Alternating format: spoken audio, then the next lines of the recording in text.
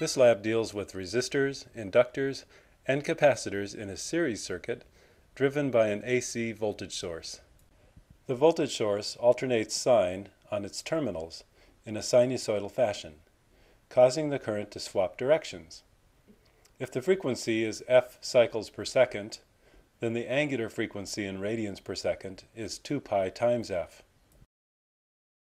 The voltage as a function of time is just the amplitude Vs0 times sine omega t plus the phase angle phi that the source voltage has with respect to the current. In fact, all phases in this lab are given relative to the current in the circuit, which is the same everywhere since the elements are in series. The voltage across a resistor is its amplitude times the sine of omega t, and it is precisely in phase with the current at all times. This is just Ohm's law, that the voltage across a resistor is proportional to the current. The voltage across the inductor is a type of back EMF, because the inductor opposes changes in current. Since the inductor opposes changes in current rather than the current itself, its voltage leads the current by a quarter cycle, or 90 degrees. The voltage across the capacitor is proportional to the charge on the capacitor rather than the current, and thus lags behind the current by a quarter cycle. An oscillating sine function can be represented by taking the y component of a rotating vector with radius given by the maximum amplitude of the function, here I0, and rotating with angular frequency omega. If we take a snapshot and freeze the rotation when the rotating vector representing current is precisely aligned with the horizontal axis with zero angle, we call this a phasor. All other voltage phasors will be oriented relative to this current phasor. The resistor voltage is precisely in phase with current by Ohm's law, and will be drawn as a phasor also aligned with the x-axis, but scaled by V equals IR. The inductor voltage leads the current by 90 degrees, and is thus drawn vertically upward on the phasor diagram. Since the capacitor voltage lags the current by 90 degrees, its phasor is drawn vertically downward.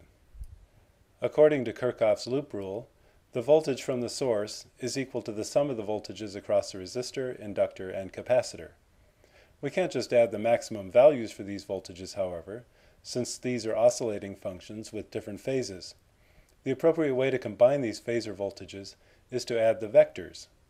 The horizontal component of voltage is just VR, and the vertical component is VL minus VC. We then use the Pythagorean theorem to combine the x and y components. Let's now consider the voltage drop across each element. The resistor is easy by Ohm's law, V equals R times I.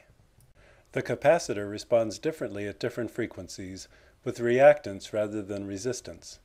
At low frequencies, the capacitor acts like an open circuit with infinite reactance, but at high frequencies, the capacitor's reactance is reduced, and the capacitor becomes innocuous, like a bare wire with no effect on the circuit. The reactance of a capacitor is inversely proportional to the frequency.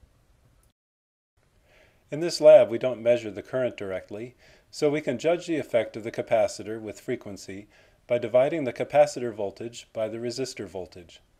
This ratio is also expected to be inversely related to the frequency.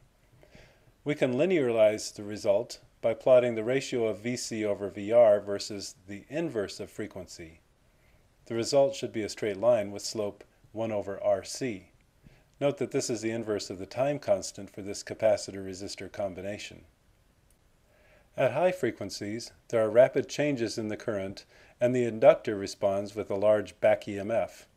Therefore, its reactance increases linearly with frequency, and we expect the voltage drop across the inductor to increase with frequency as well.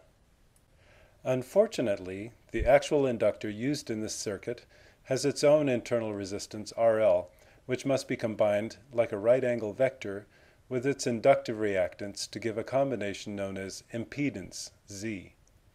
Although the function representing the ratio of VL over VR looks complicated because of the presence of RL, we note that at high frequencies RL becomes irrelevant, and the inductor voltage becomes proportional to the frequency with a slope of L over R. This is the time constant for the inductor. In general, the impedance of the entire circuit, Z, is obtained by combining vectors for resistance, capacitive, and inductive reactance.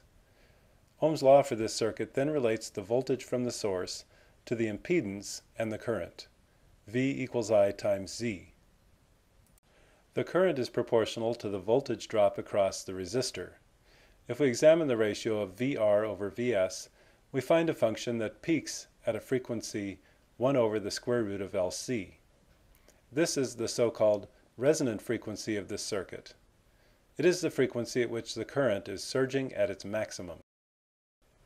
To summarize, at low frequencies, the capacitor dominates the circuit and has the largest voltage drop. At high frequencies, the inductor dominates the circuit and has most of the voltage drop. At the resonant frequency, the inductor and capacitor cancel each other out. The resistor voltage equals the entire source voltage, the impedance is at a minimum, and the current is a maximum. Here is the basic circuit setup. The AC voltage source is applied across the base of the circuit. The voltage sensors to each of the 3 Science Workshop inputs monitor resistor, inductor, and capacitor voltages. It is important to place the red probe on the high voltage side of each element in order to keep the phases correct.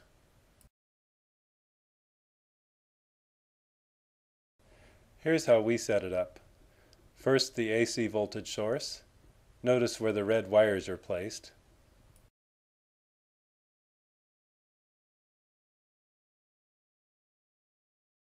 The probe for measuring resistor voltage goes to input A.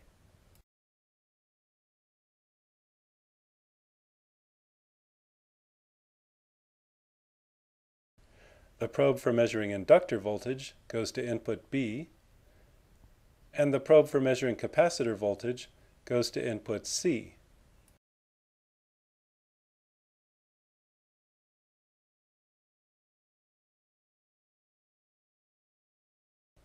The AC source voltage is set to 4 volt amplitude, and the frequency is varied from 10 to 1000 Hertz. At low frequencies, the capacitor has a large reactance, and we expect the voltage drop across the capacitor to dominate the circuit. At only 10 Hertz, note how much larger the blue capacitor voltage is compared with the resistor and inductor. The capacitor voltage is nearly identical to the source voltage.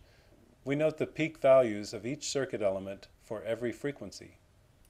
At high frequencies, the inductive reactance is large, and we expect the inductor voltage drop to dominate the circuit. At 1000 Hertz, the green inductor voltage is seen to dwarf the resistor and capacitor voltages and be comparable to the source voltage. A plot of capacitor voltage versus frequency shows the inverse relationship. Plotting capacitor voltage versus the inverse of frequency leads to a linear relationship with a slope given by 1 over RC. The inductor voltage is linear at high frequencies, but varies from linear at low frequencies because of its internal resistance. You can plot the more complex function representing the voltage across the inductor by defining a function and using the actual numerical values for resistances and inductance. The resistor voltage, and thus the current, shows a peak at the resonance frequency. Measure this frequency where the peak occurs and compare with 1 over the square root of LC.